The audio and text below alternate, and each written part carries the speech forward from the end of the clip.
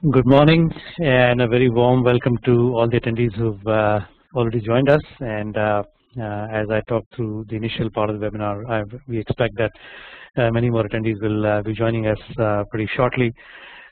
So very happy to get another edition of the Global Town Hall webinar series with David Anderson. We have really enjoyed doing these over the last nearly 18 months, and we got some fantastic feedback on how these webinars have helped people and ask basic questions and answer get responses based on questions from other people as well. And so we are looking forward to a great session today as well. Today's session will also include a full presentation by David on the depth of Kanban implementation, and I will leave David to introduce the topic fully. Just a couple of housekeeping rules, rather housekeeping items, and then we can get started. So we will take questions and respond to them both via the Q&A box that you see on the bottom right side of your screen, and also if you want to ask the question using your mic, you can just use the hand icon that you will see somewhere in the middle of the right panel on the right side of your screen, and based on the sequence in which people ask questions, we will pass the microphone to them, and they can go ahead and ask the question live, and we will try and respond to as many of those questions as possible.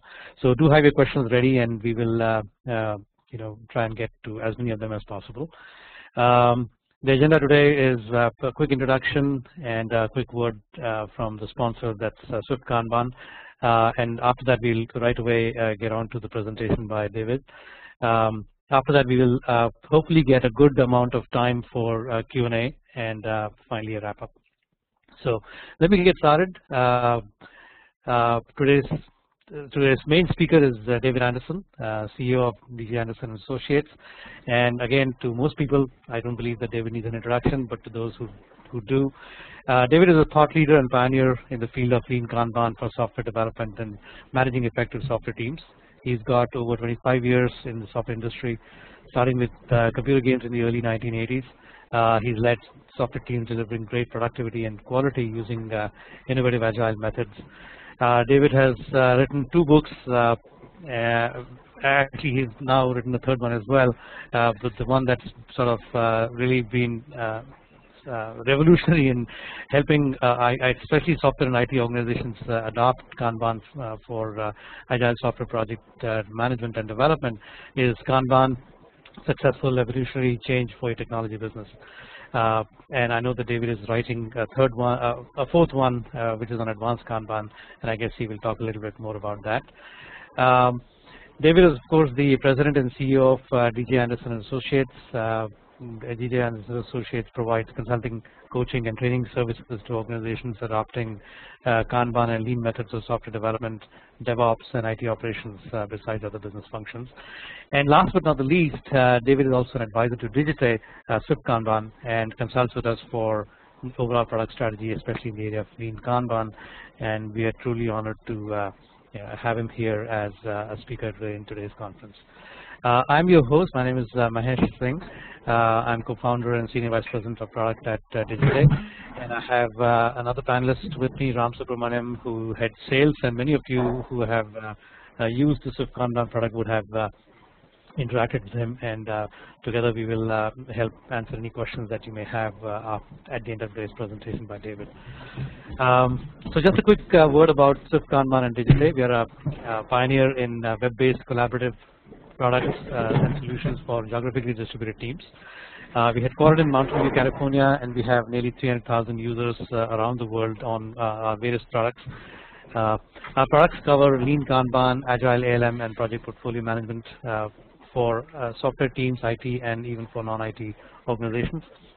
And Swift-Kanban is our flagship lean Kanban product, which we have built in partnership or under advice from David, and of course a number of other advisors as well.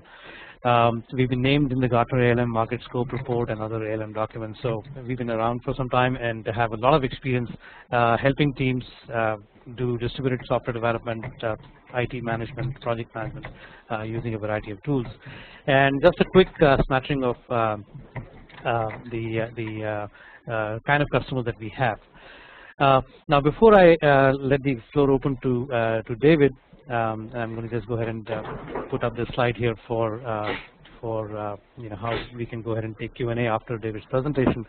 I'd like to go ahead and ask you all a question. We're going to do some poll questions today, and I'd like to see we'd like to see what kind of spread we have in terms of your experiences with Kanban. So can we bring up the first poll question for everybody to look at? So we wanted to basically just get a sense of in the audience today, how familiar are you with Kanban? If you're just starting up, or you've gone through some training, very familiar, or you're an expert or a consultant. So just so it gives us some idea of how we shape this webinar as we keep going on it.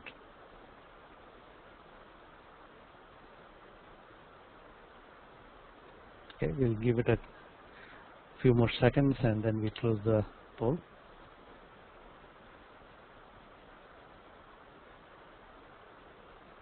All right, so let's just go ahead and close the poll and see what we see here.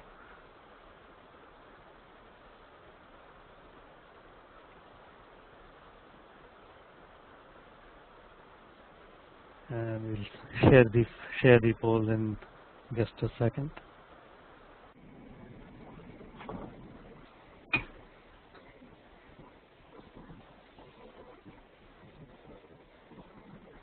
Looks like we're having some trouble with sharing the poll results. Oh, there you go. All right. So as you can all see, of the people who have responded, there is quite a spread between people who are just starting with Kanban versus those who are very familiar with it and are experts on the subject. So good, gives us a bit of an idea of the kind of audience we have today, and hopefully it will reflect in the kind of interaction that we have. So with that, let me go ahead and make David the presenter here. And David, I'm going to start off by asking you the question that we have been discussing in the last few days about, are people doing Kanban or not, and what is the depth of its implementation? I know that you have, been talking about that in the last several weeks since the leadership retreat in Austria. So I guess you have a lot of thoughts to share there. So David, over to you. Good morning. Good morning. Thanks, Mahesh. Good morning, afternoon, evening for those of you who are joining us from other parts of the world. Can you guys now see the slides I'm presenting, Mahesh? Yes, I can see. We can see. Okay, very good. So we're on the title page, the How Deep is Your Kanban? Good. So we're often asked, are we doing Kanban or not? And over the last couple of years, I've encouraged people to realize that this it isn't a binary question of are we doing it or not, or are we doing it correctly. And as you'll see, just very recently we've changed the way that we ask people to think about this question. So Kanban, are we doing it or not? And it's really not a question of are we doing it or not, or is our Kanban implementation right or wrong. It's really been a question of the depth of implementation. And those of you familiar with my Kanban book will know that in 2010, when this was published, in chapter 2, I included the idea of 5 core Kanban practices. And these were practices that had been observed on successful Kanban implementations. And very recently, I've added a 6th one to the list.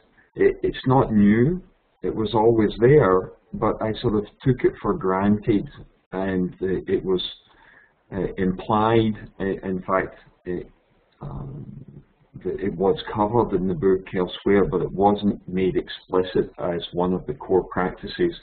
So the list is now 6, and if we take a look at that list, these are numbered 1 through 6, not necessarily in the order of adoption. It could just be 6 bullet points. And over the years, I've modified the wording of these to simplify it and make them as general as possible. So we have visualize, limit work in progress, manage flow, make policies explicit, implement feedback loops. This is the new one. This number 5 is the 6th one added to the list.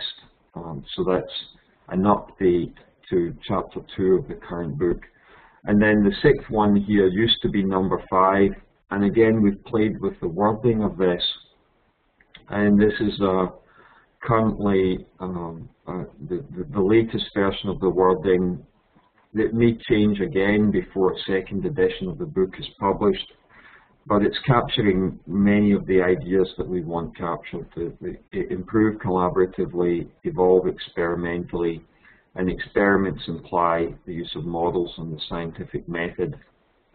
There's an active discussion today on the Kanban Dev Yahoo group about the wording of this practice number 6. If you would like to voice an opinion, you're welcome to post on the Yahoo group. So people would say, are we doing Kanban or not?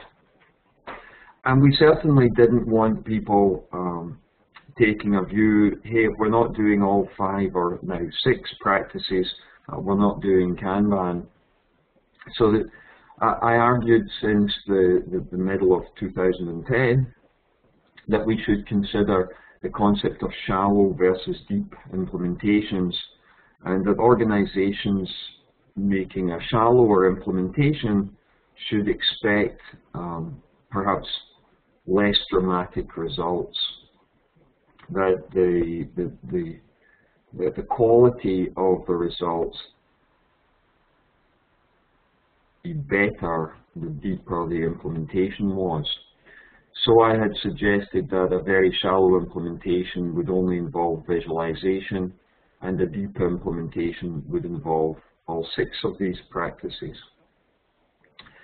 And that's been fine until last month, when, as we'll see, Håkan Fors here, who is a Kanban consultant from Sweden, he came to our Kanban leadership retreat, which is a consultants camp style event, and this year we held that in Meyerhofen in Austria. And Håkan came to the event and he asked the question, from a shallow to deep perspective, are these practices in the right order? And there was perhaps 10 to 15 people in the room, and we debated the topic and possible alternative orderings. And it became evident that there was no one sequence that was an acceptable solution. So we decided to use this approach of using a caveat style diagram, sometimes referred to as a spider chart. It's a way of representing a multi-dimensional space. And you'll see that we have 6 axes on this star-shaped diagram, and we've labeled the axes visualize, limit width, manage flow, explicit policies, feedback loops, and improvement. And if we were to be able to somehow assess how well are you visualizing, then we would place that to the outer edge of the arrow, and if you weren't visualizing so much, then that would be towards the inner part of the diagram. So shallow implementations would be plotted to the inside, and deep implementations would be plotted to the outside. and we could assess the shallowness or the depth on each of the axes independently. And what's valuable about this style of diagram is there's no implied sequence, that you could start simply with making policies explicit and not necessarily with visualization or limiting width. Although it's certainly true that the Kanban method is named for the fact that Kanban systems are involved, and that does imply limiting width. So we can use this chart to plot the depth of separate practices. And you see here that I've plotted one where there's really good visualization, there's a strong Kanban system implementation. The managing flow, explicit policies, feedback loops, and improvements, not quite so much. So we plot the points and then we join up those points, and it gives us a shape. And the larger the shape, the greater the depth of implementation.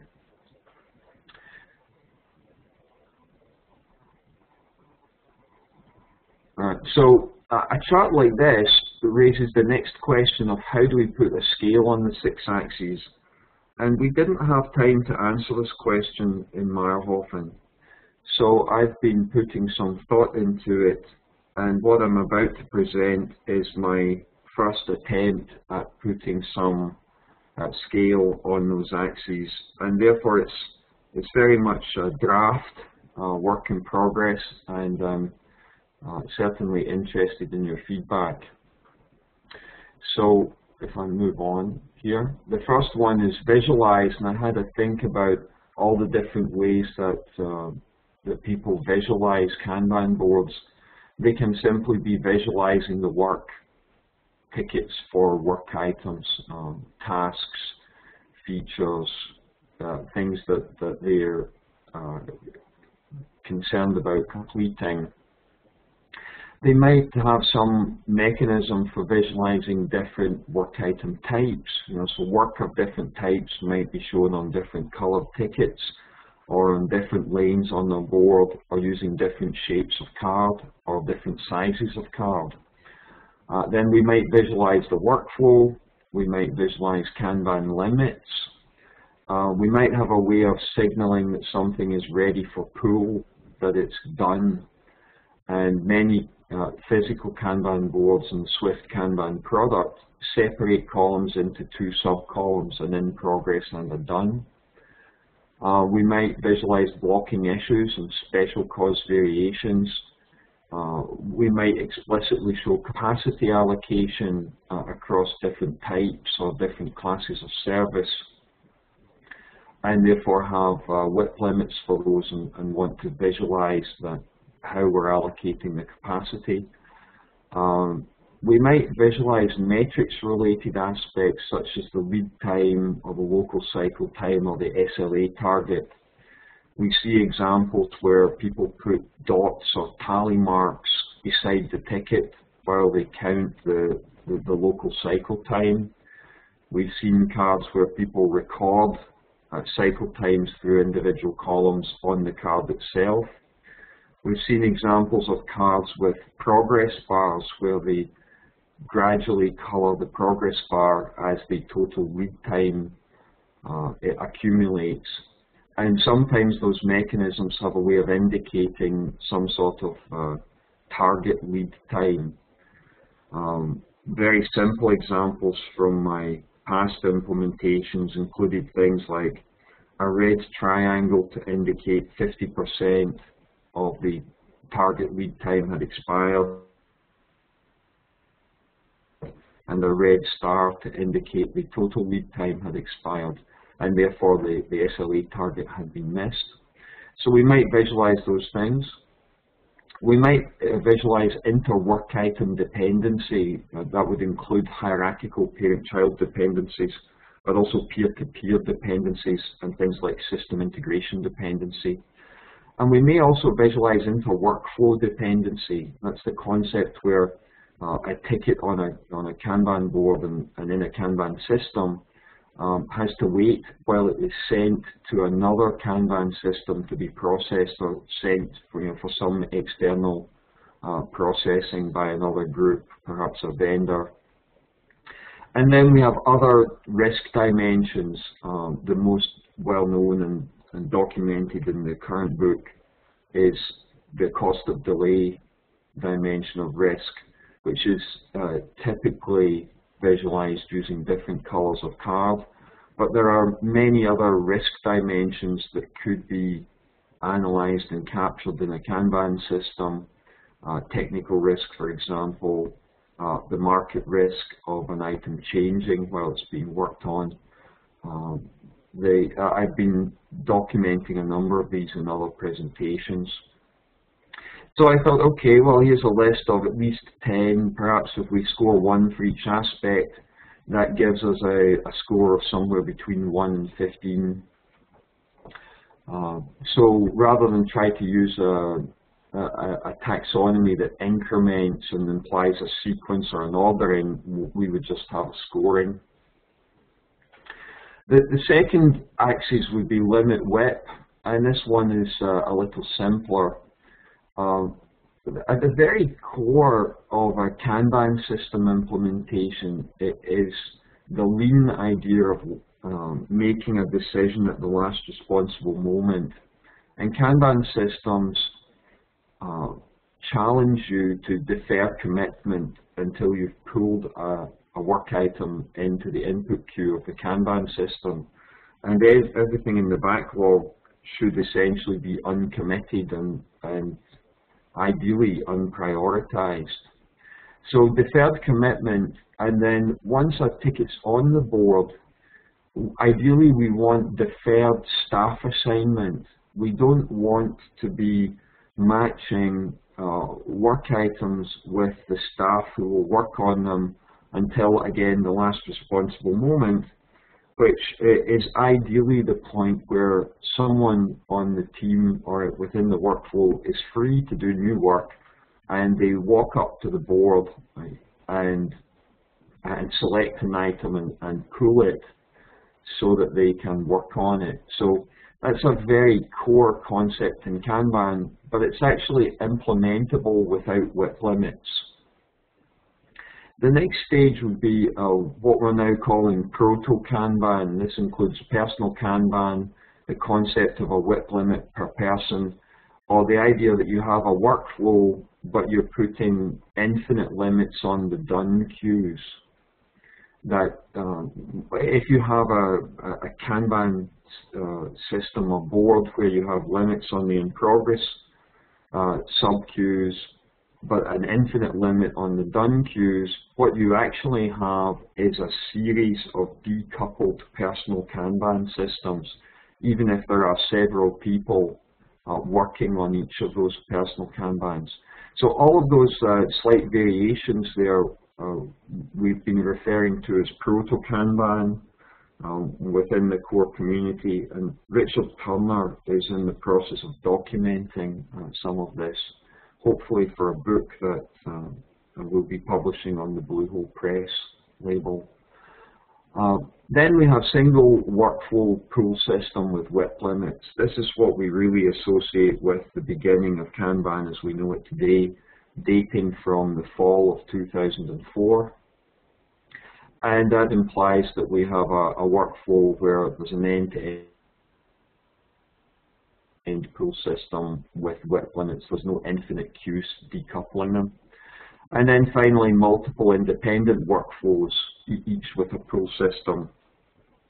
Sorry, that should be interdependent, multiple interdependent workflows, pool system. And this would give us a simple taxonomy of 4, and it does imply some sequencing simply because each is a subset of the next.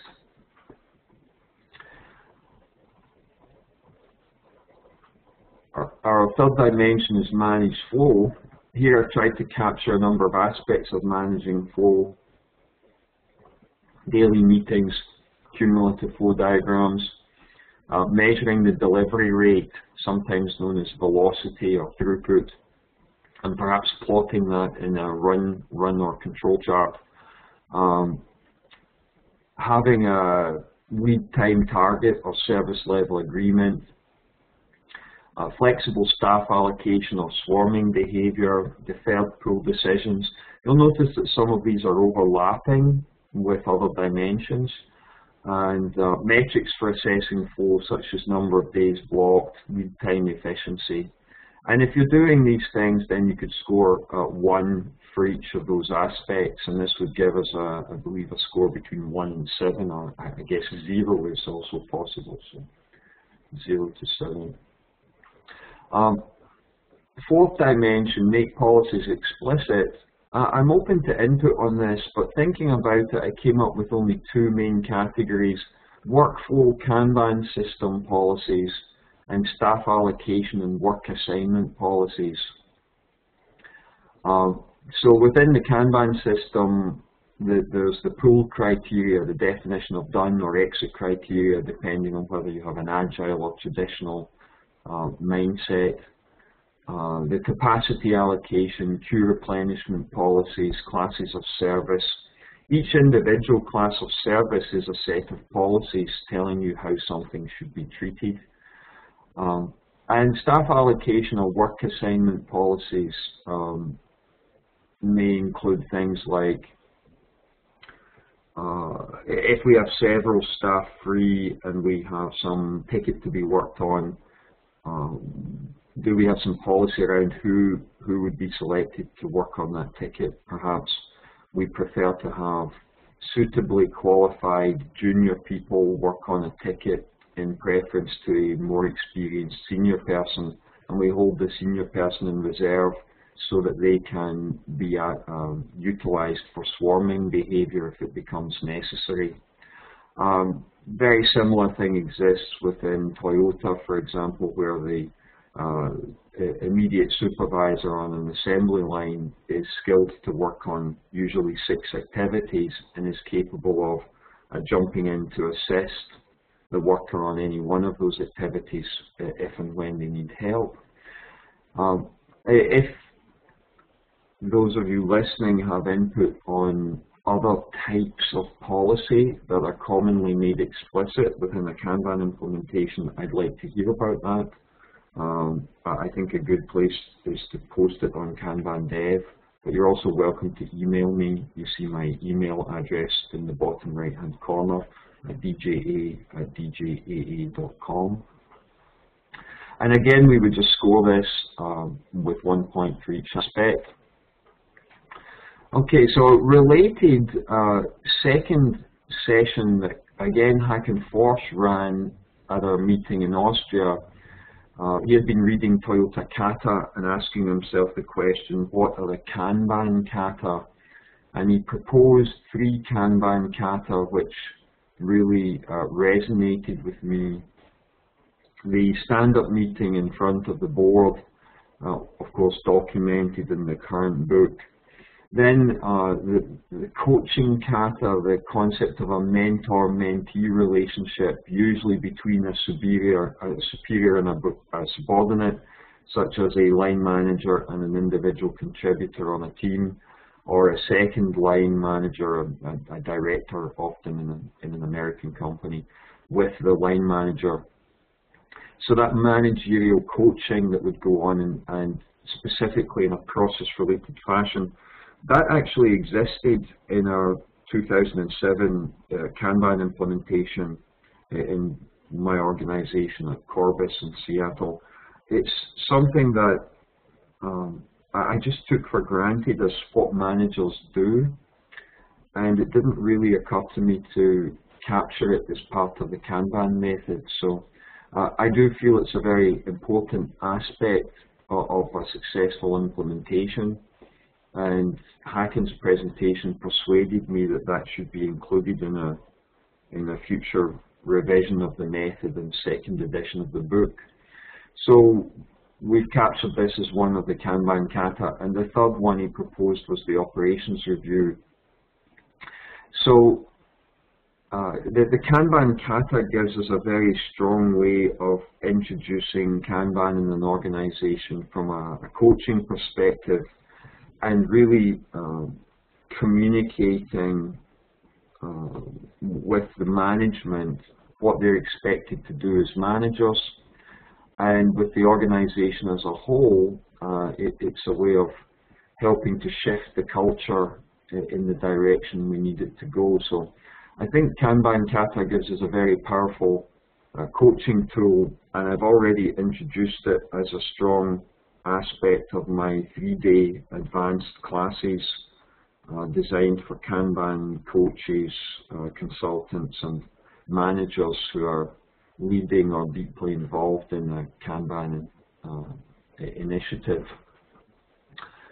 So the Kanban Kata gives us a clue about how we can assess the feedback loop dimension, because we simply ask the question, how many of the Kanban Kata are present? Are regular team meetings, typically daily in front of the board or the Kanban system software, are they happening? Is there a mentor-mentee relationship in place, and is that common across the organization? And are operations reviews happening at the business unit or organization level, involving qualitative and quantitative review of data, typically from multiple Kanban systems? And this is providing us the inter-workflow feedback mechanism. So we have a simple taxonomy of 3. I'm making an assumption that operations review doesn't exist without the mentor-mentee relationship being present. I'd certainly be interested in hearing from anyone who has observed an organization where there was no such mentoring, there was no Kanban coaching kata present, but there was an operations review present. If you've seen that circumstance, I'd like to hear from you. But for now, I'm assuming that, that these 3 appear in sequence. And then finally, we have improve collaboratively, evolve experimentally. And I think about what's involved here. Evidence of local process. In other words, have we seen things like changes to the workflow, changes to the policies, changes to WIP limits?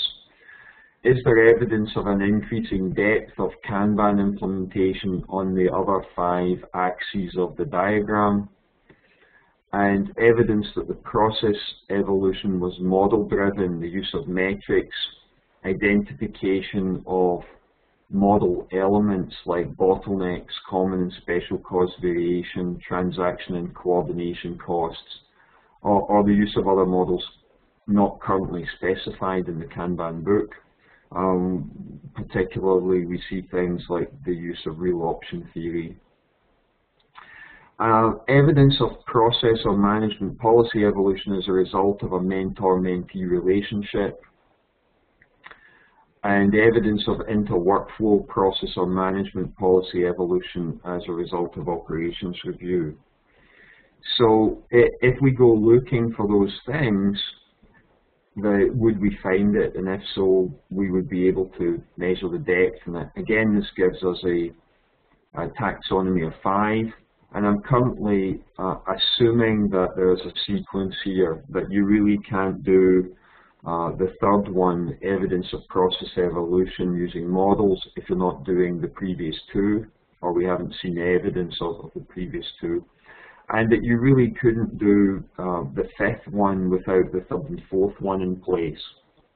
Again, if you are sitting in the middle of an organization where you see evidence of, say, number 4, but not evidence of numbers 1 and 2, or 3 for that matter, I'd like to hear about those circumstances. But the way I've modeled this so far is based on my own experience. So if we put all that together back onto our chart, we've now got some scale on each of the axes. So we have our 6 axes visualized with a from 1 to 10 plus, limit WIP with last responsible moment, proto-Kanban, full Kanban system, and multiple Kanban systems. Managed flow with a score of 1 through 7. Explicit policies with a score of 1 to 5 plus. feedback loops, the 3 Kanban kata, really the team, the team meeting, the coaching relationship, and the operations review.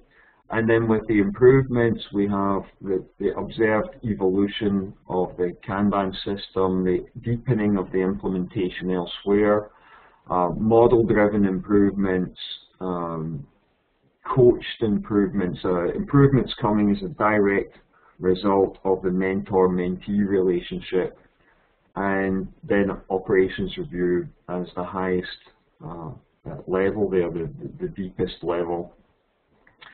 And now we have a framework for making an assessment of the depth of a Kanban implementation. So if we were to look at Corbis from 2007, these pictures are from January 2007, very early in the implementation. If we were to map the implementation by, say, October 2007, it would score this way. We'd be 10 plus on visualization. We had multiple interdependent Kanban systems, multiple independent ones, but we had some interdependency. We were doing perhaps 5 of the aspects of managing flow, and 3 or 4 of the explicit policy. We did have an operations review in place, and the operations review was directly driving often manager-led larger scale improvements, as well as we were seeing all the things underneath the much smaller improvements that come from the after meetings, from the daily stand-ups and individual contributor-led Kaizen events.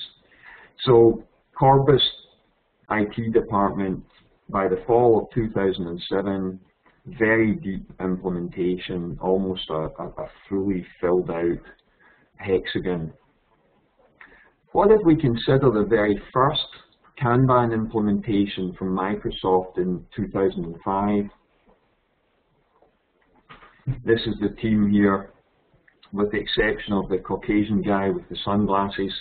The rest of them were based in Hyderabad in India. And if we look at the implementation there, we see a very different shape, because these guys had no Kanban board. The visualization was really limited to a cumulative flow diagram accessed only by one of the managers.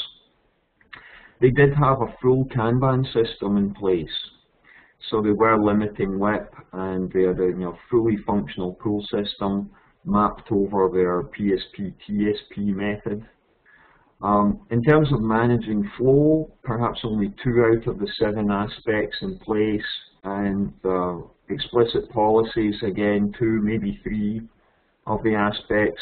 There was no daily meeting. There was no mentor-mentee relationship within the organization in terms of feedback and creating further improvements, and there was no operations review. However, on the improvement dimension here, I have marked it as coached, because the improvements that were implemented came as a direct result of my coaching the manager, Dragos Dimitriou, and us making very qualitative and quantitative assessment of considerable amounts of data, often as much as 15 months worth of prior data, in order to identify issues. In one particular case, data was telling us something, and Dragos actually flew to Hyderabad and sat and watched the team working in order to determine that our hunch was correct before we implemented a change.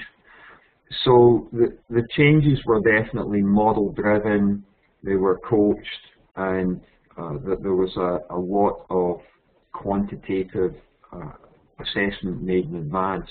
So you see we have a very different shape here, and this was really the first ever Kanban implementation. It's the one that made me think this is a good idea. It predates the Kanban movement.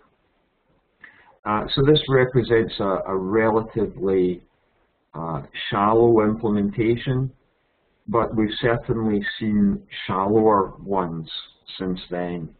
There's a reason why I have LRM and Proto-Kanban on the limit width dimension.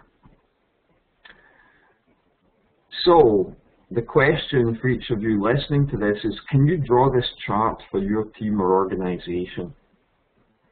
And if so, what would it look like? And I've given you a nice blank one here that you might want to copy from. It might be a good idea if we made this template available from our website or the Limited Width Society website. So if Janice is listening, that's another thing for your backlog. Sorry. So in summary, this work is new and it's provisional in nature. It's open to feedback. It will probably appear in class material. It will appear in presentations at conferences perhaps. It may be some time before this is captured in a book, so we have plenty of time to revise it. I know that Kanban coaches in Sweden, Germany and Austria, as well as myself, we've already adopted this, and I've been teaching it to Kanban coaches in the United Kingdom very recently. Innovation like this emerges when we bring the best Kanban people together, and that's why we do our leadership retreats.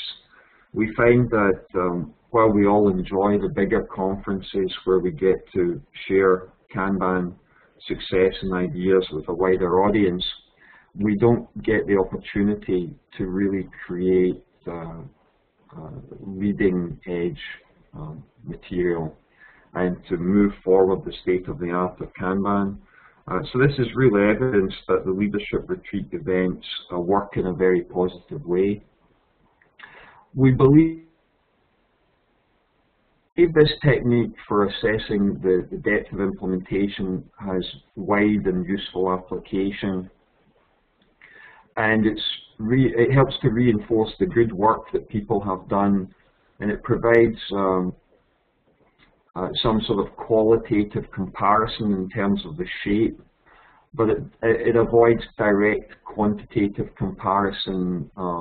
It avoids the opportunity for us to give a Kanban implementation a score or a level or describe it as some sort of maturity level.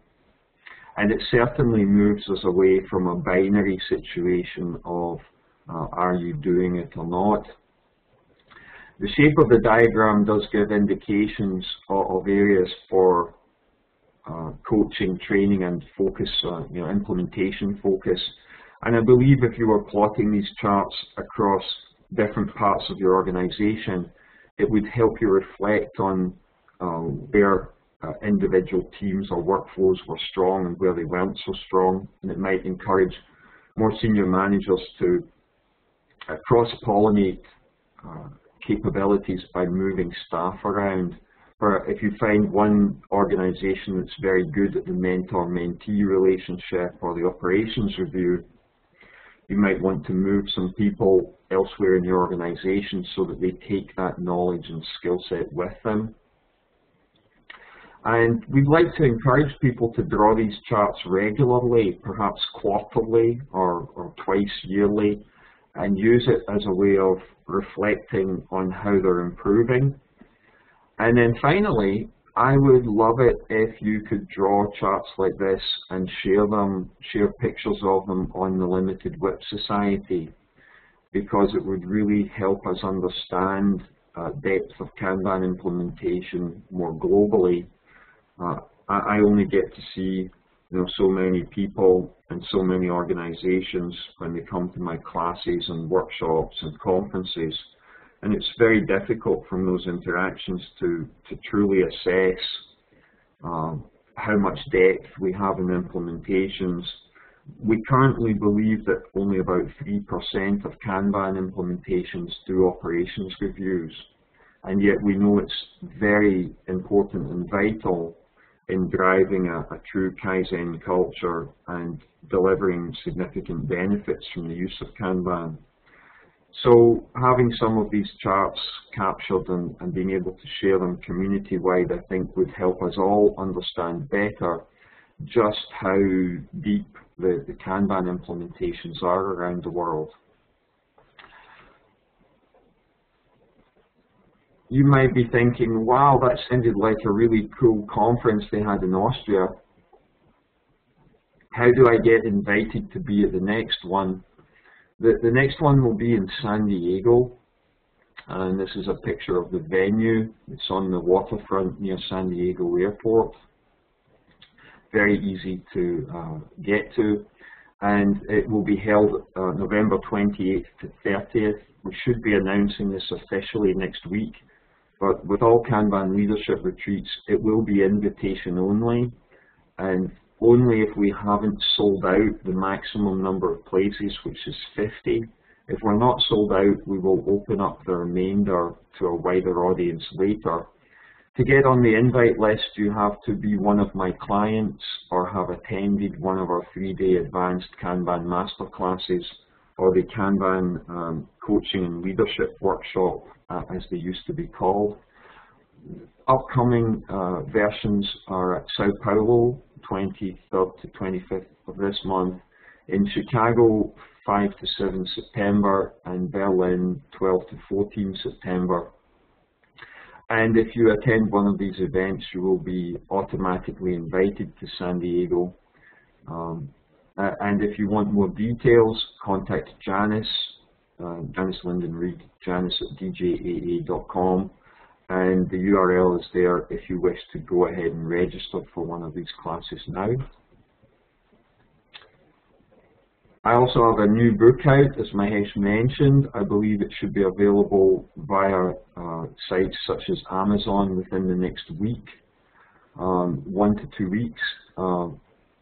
This is 115,000 words, over 400 pages, and it will give you many insights into how Kanban came about, my approach to leadership, management, and implementing change. And it really bridges the gap between my earlier Agile management work and the Kanban work. And you'll see it includes forewords by Alan Charloway and Steve Denning. Available very soon from your favorite online retailer in hard copy. The electronic book version is perhaps 2 to 3 months away. And with that, thank you. More a nice big version of my email and website URL. And I'll hand it back to Mahesh so that we can take questions for the next, I believe we have about 45 minutes. Thank you, David. That was a fascinating presentation, and I think more so because I think in our probably just over a year's experience of helping our customers with implementing a Kanban tool, I think we've seen exactly this kind of behavior where depending on the kind of focus that the organization has, or the kind of challenges they may have faced before they started to implement Kanban, you know, they get some significant benefits by just doing a few things, like perhaps you know, just visualizing, just putting up a Kanban board, and because that gives them so much of initial you know, improvement or benefit or perceived improvement, let's say, that then you know, going beyond that becomes a significant inertia for them. So I was wondering, there are a few questions that have already come in, but let me start off with a question of my own. That do you think that in addition to plotting and I'm going to go back to the template that you showed earlier, in addition to plotting the sort of you know, actual practices on this chart, which tells us what the teams are doing, do you think it might make sense to have some sort of a correlation with another chart which shows how much of improvement or how much of benefit they are getting because of what they have done so far?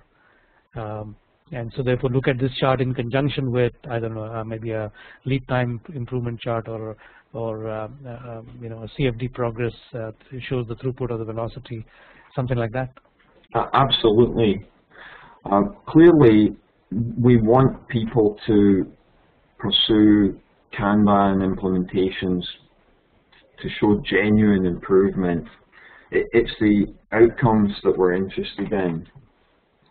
And there is perhaps a danger with a system like this, that it gets a little bit like the CMMI, where people look at all the process areas and the goals within the process areas and the recommended practices, and they think, hey, as long as we can tick the box on all the practices, everything's good.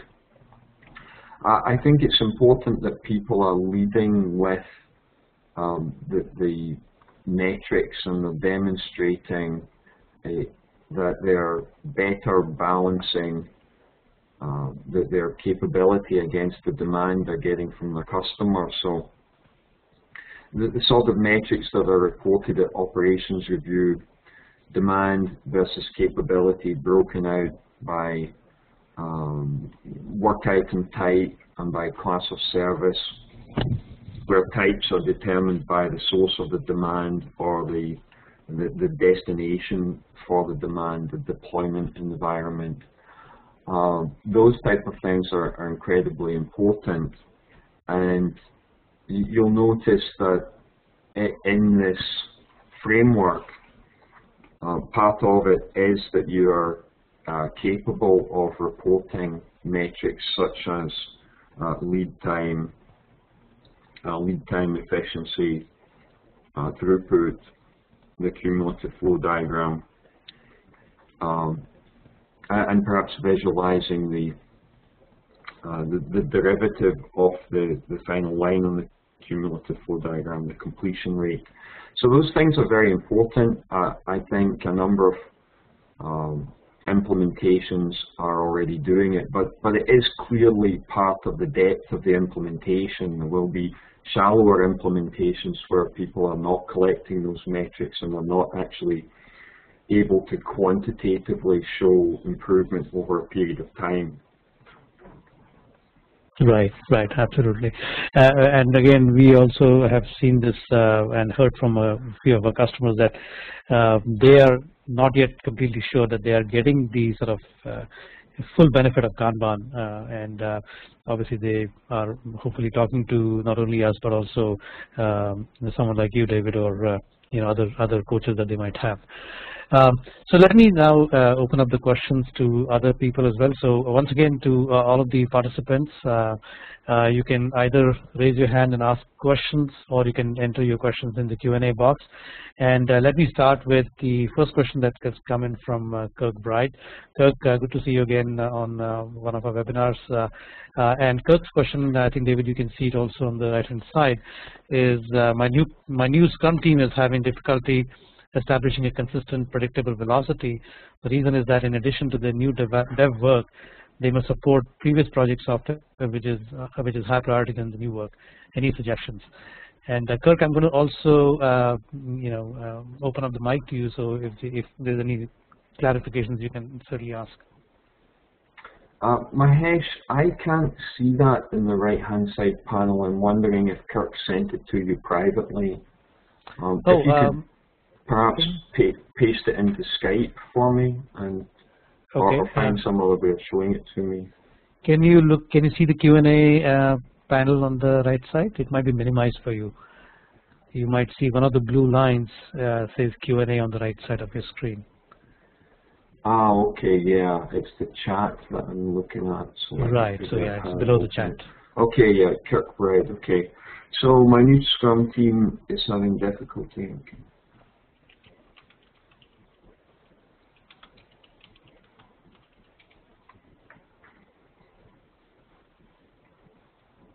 Okay, so this is clearly actually it's a very common issue, and it's a number of ways we can describe this, but it's a variability problem that the support work for the previous project is unplanned demand, and it's also unpredictable demand. and it's higher priority. That means it's a higher class of service, and I suspect that that higher class of service is implicit rather than explicit, that policy has not been made fully explicit, and people are not thinking through all the implications. So the suggestions here,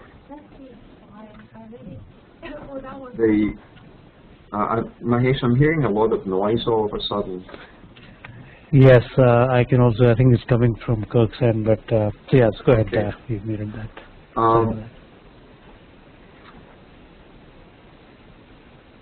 So, what would we do here? Well, first of all, I think you would want to visualize the two types of work. You would want to be gathering data, and we've seen an example of this. There's a slide that I use often that I borrowed from Matthias Skarin and one of his clients, where they were plotting the weekly velocity from a team, and then they were overlaying a line plotting the quantity of support tasks, and they showed the inverse correlation that on weeks when they had a large number of support tasks, they had a much lower velocity.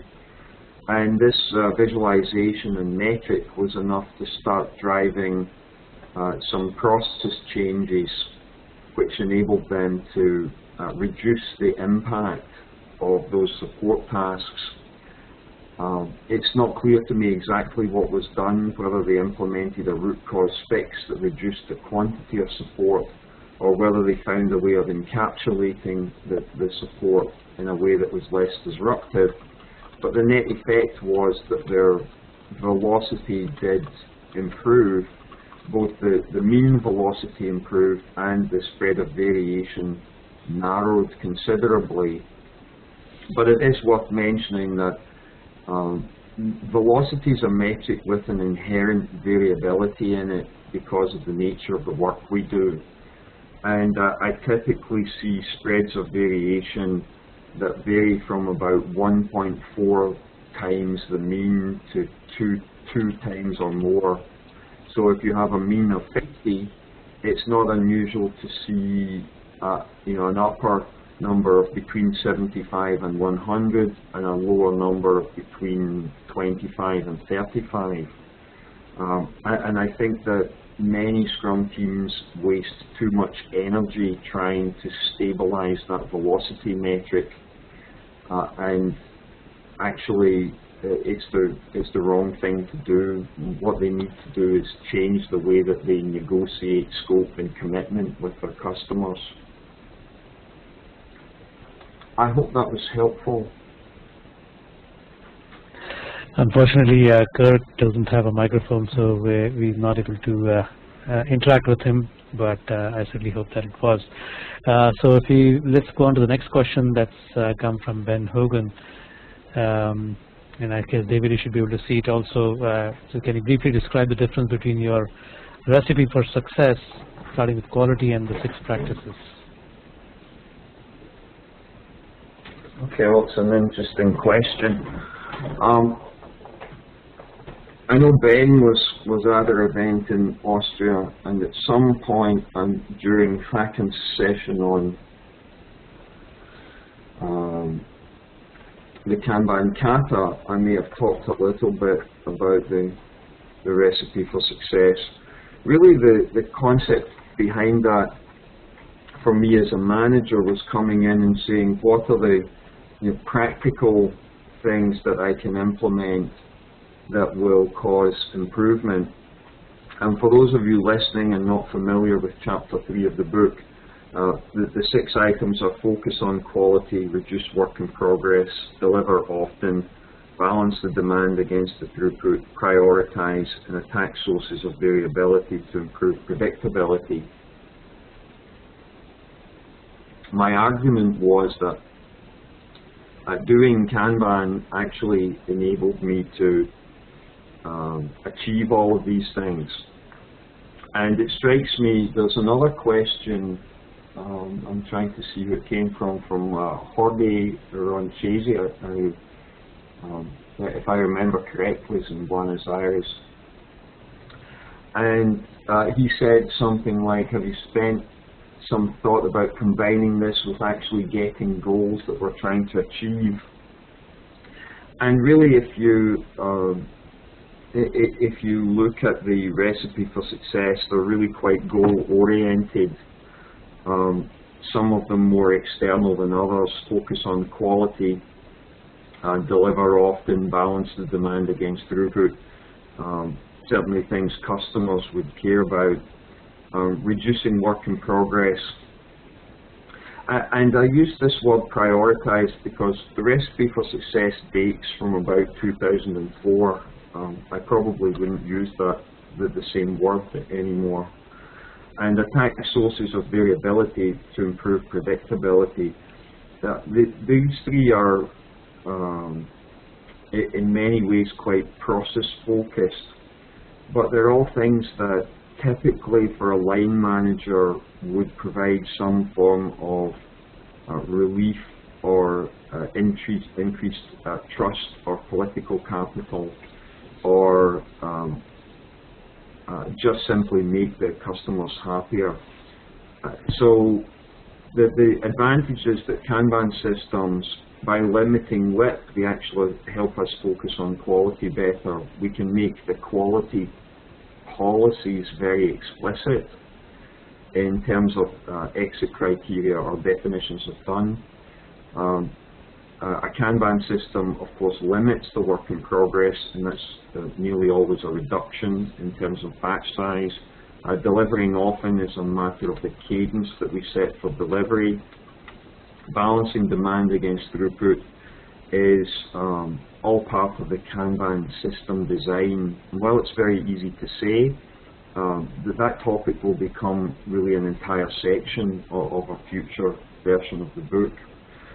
Prioritization really means things like determining capacity allocations, classes of service policies, queue replenishment policies, and pool criteria, and staff allocation or assignment policies. So there is a strong relationship between these things. And also related to Jorge's question, it strikes me that both of these would be very good topics for a future leadership retreat. I think it would be good to sit down with Ben and Jorge in San Diego at the end of November and figure this stuff out. I think both very valuable questions. Great. So before we go on to the next question, David, I would like to go ahead and raise another poll to get a profile of how our attendees are implementing Kanban. So let's have the second poll question up there.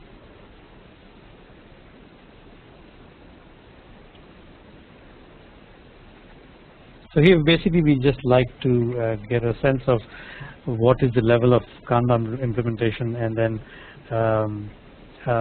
again, what are the aspects of Kanban that you have implemented, and that would be the next poll question. So we'll take a minute here to get people's responses in.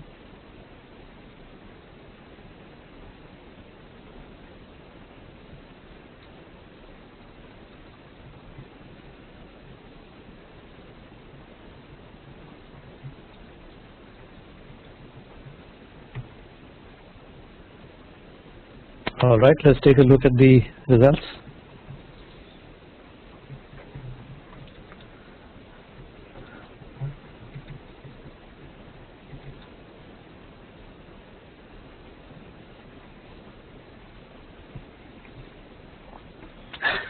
All right, we've got a few answers, and clearly a lot of people have implemented several pilots already, and number of people are just starting off or are somewhere in the early part of the Kanban journey. Let's go ahead and ask the next poll question as well, and that will relate somewhat to the presentation that David did today about the depth of Kanban implementation. So let's go ahead and do the next poll as well.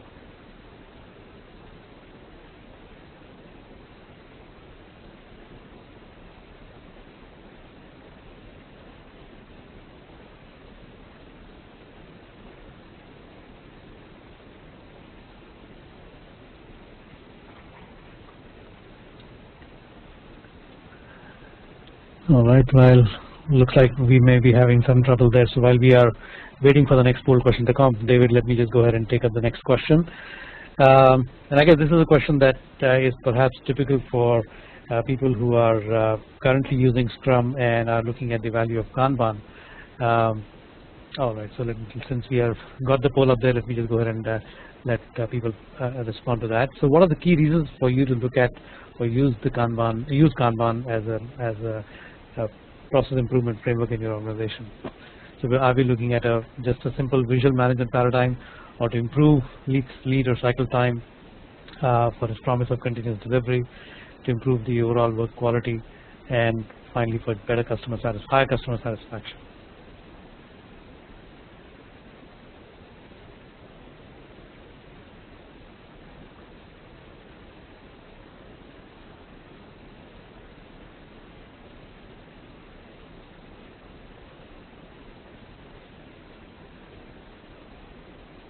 All right, let's close that out and see what we get.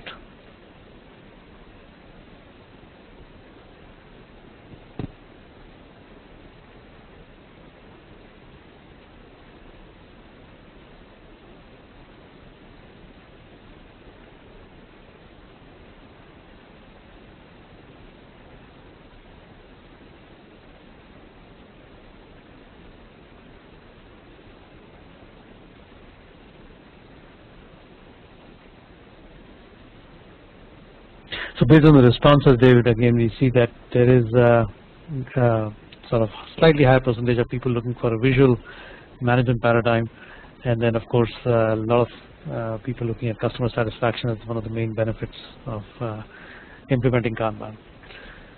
So let's go back to the Q&A, and I was going to ask the question that has come in from Manik Chaudhary, and I guess that's a question that perhaps a lot of people who are currently using Scrum would have. That, and Manik's question is: I use Scrum. All the backlogs, tasks, etc., are maintained on the Scrum board. I limit the work in progress, and he says, please advise me as to why he should use Kanban, and where can they use Kanban?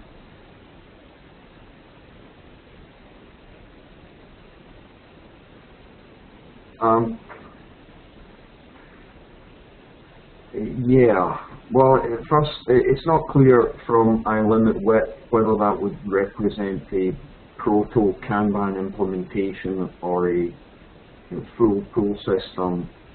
It's impossible to tell from the way the sentence is written. I'm really not here to sell Kanban to people if they think that things are going well for them.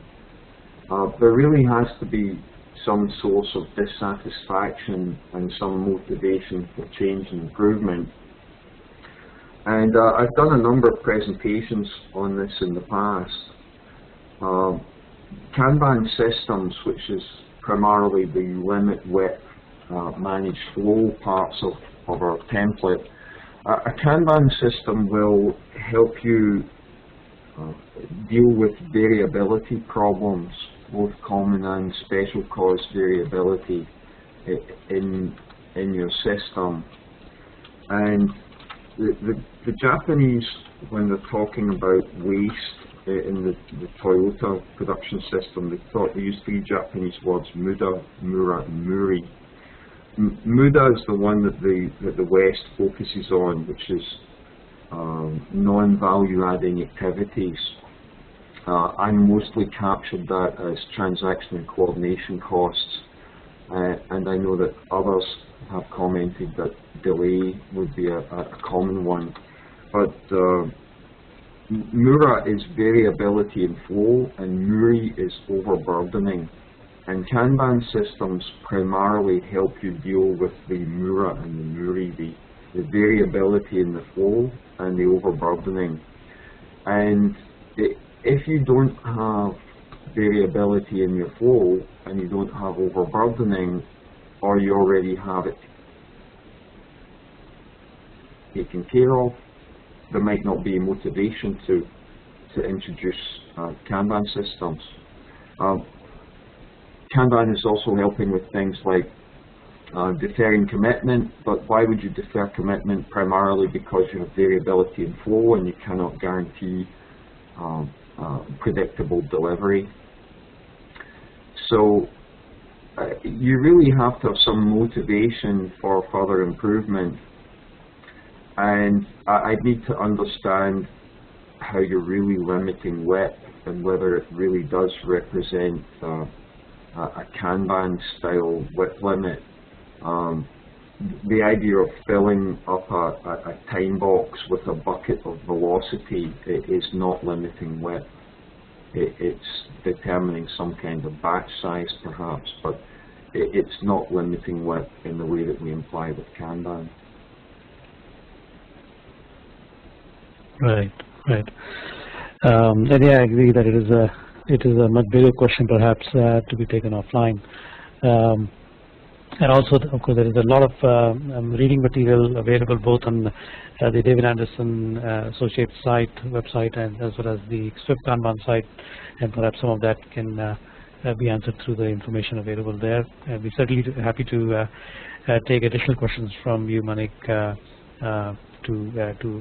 sort of fully answer that question, and also to understand your situation a little better.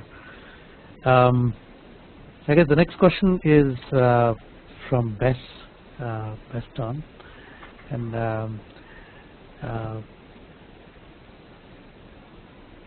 so is there a recommended way to measure velocity in comparison between Scrum versus the Kanban approach? I'm not seeing that question. Oh, but maybe it doesn't matter. It's a simple enough question.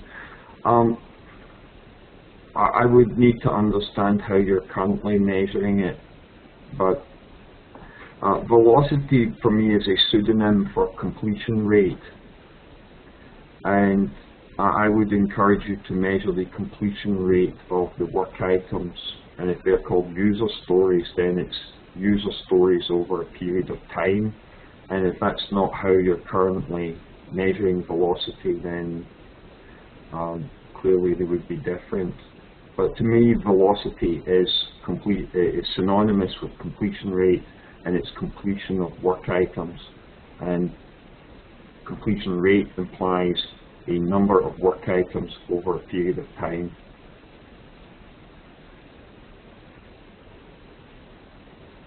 Hopefully that answers the question. The next question is from Andrew Fuqua. And Andrew's question is at the bottom of the Q&A list, David. So if you scroll all the way down, you might be able to see that. And I'm also not seeing that one. You are looking at the Q&A box, right? Yeah, I do see a reply from Kirk Mackay. Oh, I just see it now. Yeah, it just popped up for me. Yeah. Okay, so Andrew's question is, in this presentation, daily meetings was listed under manage flow as well as implement feedback loops. Is there a subtle distinction there, some difference, or is it the same thing? That's a good question. I hadn't thought about it in that much depth, Andrew. If you're familiar with the book, you'll know that I talk about the after meeting, which is the concept of Kaizen events happening after a stand-up meeting. I'm not convinced that that's synonymous with the feedback loop. I think just the fact that people stand in front of the board regularly and get to observe the flow of work and what's flowing, what's not, what's working well, what isn't, that is providing them with feedback. So I'm really thinking that the regular meeting in front of the board, typically daily, is what I'm getting at, and therefore, yes, they are the same. That they're appearing. That activity is appearing on two dimensions. All right. Just a reminder to everybody else who's on the call that we do have another 15 minutes for the call, and any additional questions are most welcome. So David, right below Andrew's question, there's a question from Joseph Furtado. Joseph, welcome on the call. And Joseph's question, David, can you see that? Yes. All right. he has questions about dashboards. That's one of my favorite topics.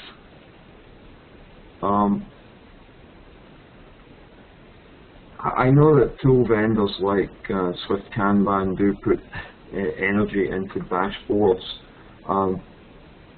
I think my approach here would always be contextual. If I was working with a client, I'd want to know in what context, and we'd build a dashboard from that.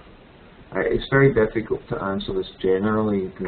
For example, you could have two Kanban systems where one column, or one state in one of the systems, one column on their board represents the entire other board, or a row on the other board.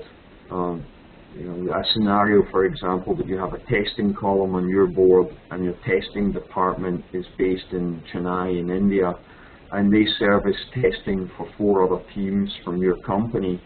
So your testing demand represents one row on their board, and that one row represents one column on your board.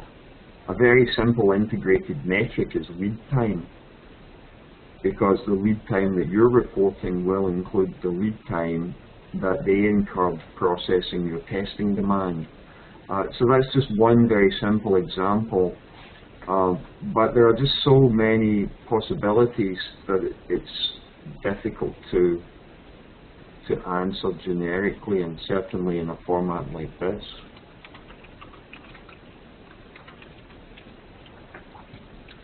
Absolutely, and I think, like you said earlier, we have in Swift-Kanban we provide a sort of aggregated dashboard view across different projects, and so far we have seen very simple usage of that, or probably actually no usage of that, as the majority of the teams focus primarily on the more standardized or simple Kanban metrics such as lead time and cycle time, as well as of course using the CFD.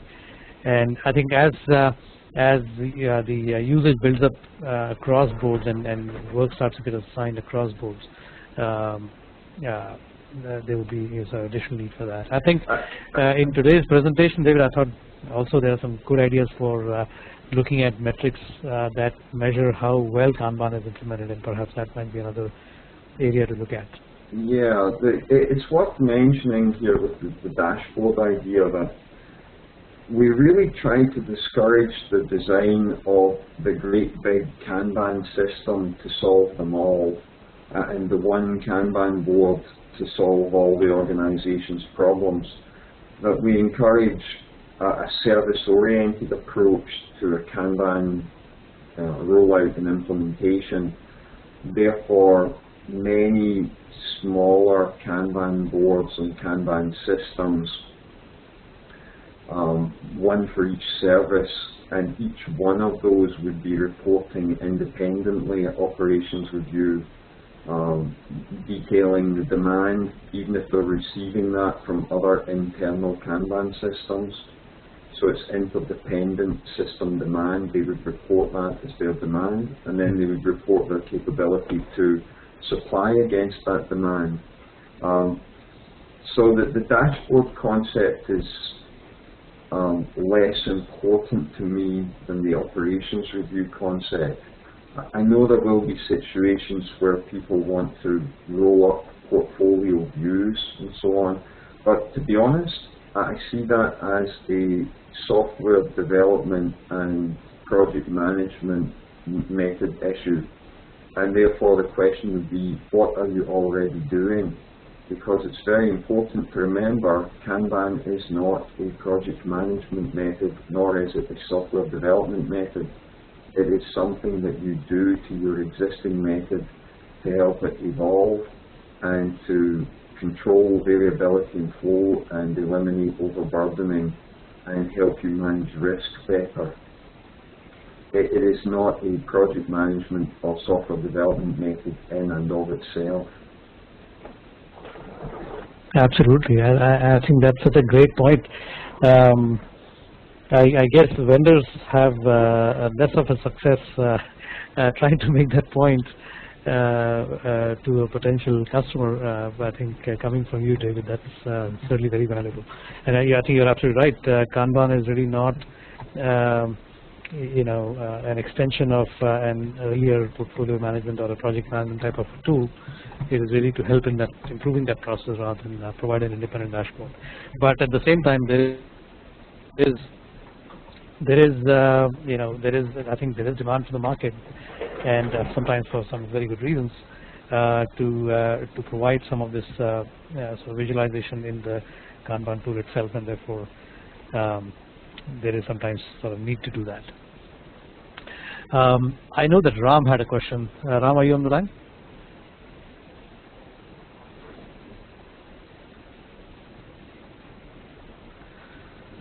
I think we need to get him off mute.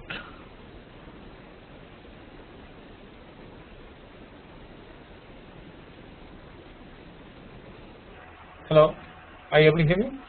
We can hear you now. Okay, great, excellent.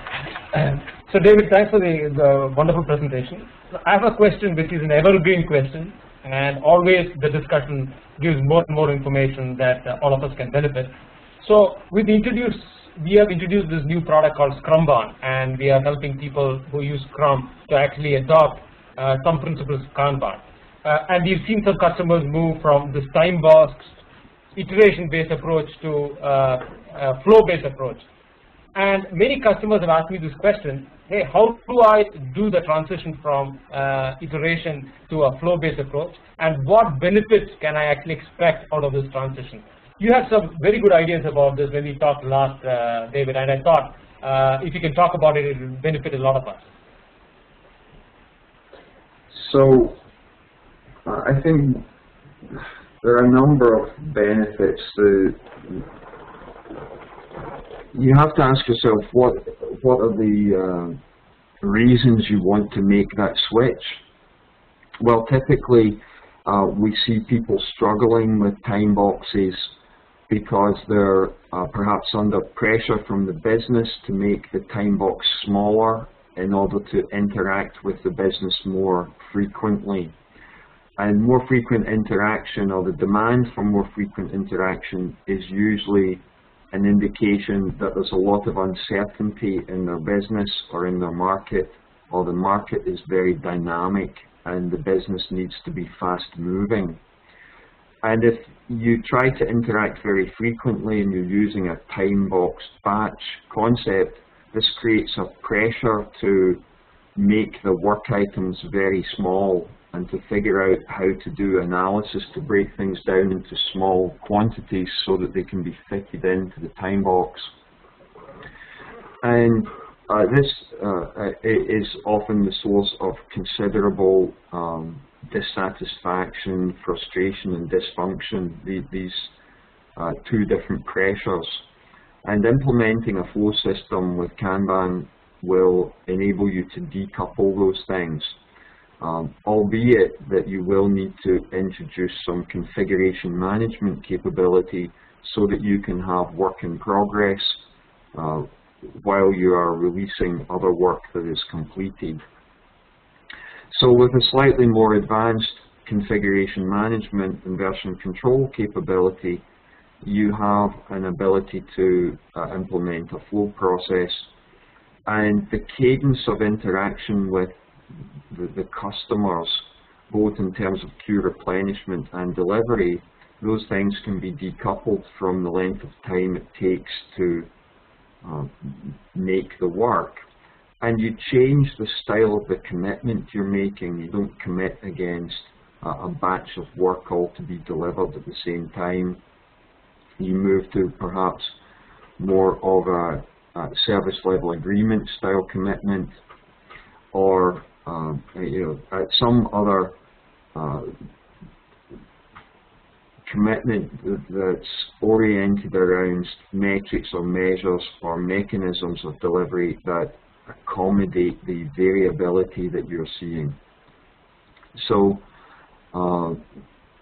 this makes the system a lot more flexible, and a number of things I talked about earlier today, deferred commitment becomes part of it, deferred staff assignment becomes part of it. the system becomes very transparent to the customers, and this helps them build a lot of trust in its operation.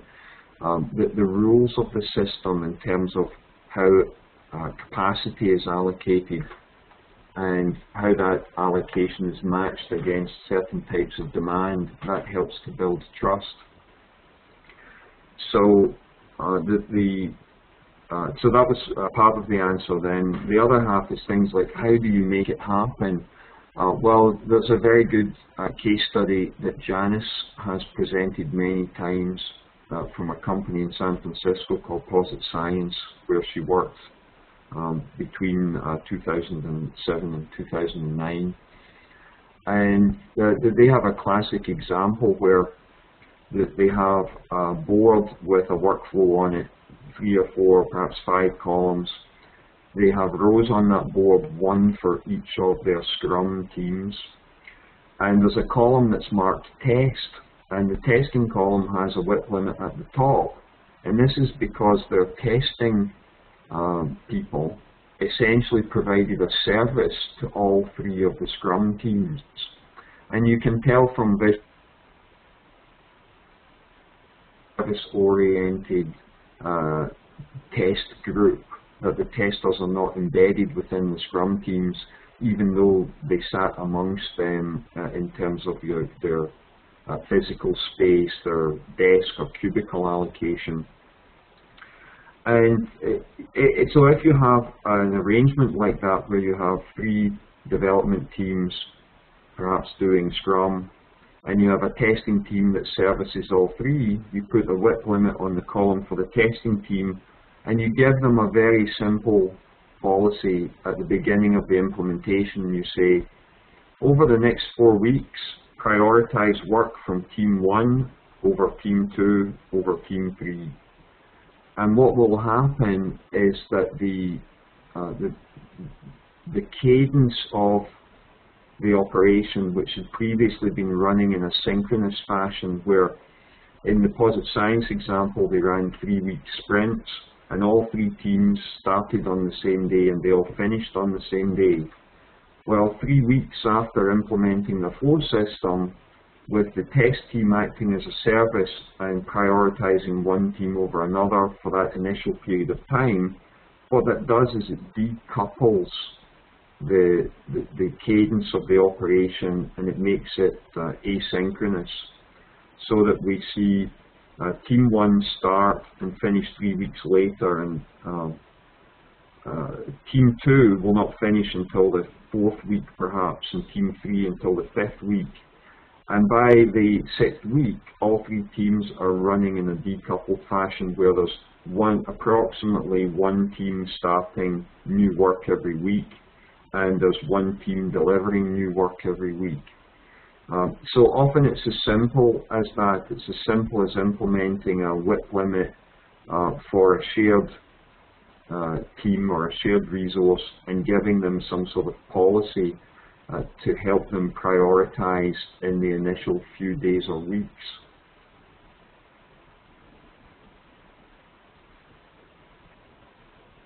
Excellent. So I guess, David, with that, we have really wound up another great session with you, and hopefully everybody really had a very good time listening to the discussion and your presentation on the depth of Kanban implementation. So any other closing thoughts from your side? Thanks again for the opportunity. I thought it was very good that we got a chance to present some new material, really hot from the forge, created at our leadership event in Austria in June. And please do follow up with Janice if you're interested in attending the leadership event in November in San Diego, or the 3-day classes, in order to receive the invite. Thanks to Digite, I got a chance to see the latest version of Swift-Kanban yesterday. It really continues to improve, so very worthwhile assessing, and I hope that you'll take a look at it. And thanks again for listening, everyone. I appreciate your time today. Thank you very much, David, for the kind words. And again, as usual, I thoroughly enjoyed the session today, and we look forward to the next one sometime really soon. To all the attendees, thank you so much for taking the time today to be on this presentation. My apologies for one thing, that I think in our email that we sent to you, we said 60 minutes, but we had planned for this to be a 90-minute session to give enough time for all of the Q&A that usually happens. And we make sure that we correct that from the next for the next webinar. Just so you know, we will be sharing the slides as well as the recording of the webinar in follow-up emails. And like David said, for any questions, please do reach out to us. The contact information and the websites are in front of you. And once again, thanks very much. Have a wonderful day or evening wherever you are. Bye-bye. Thank you. Bye.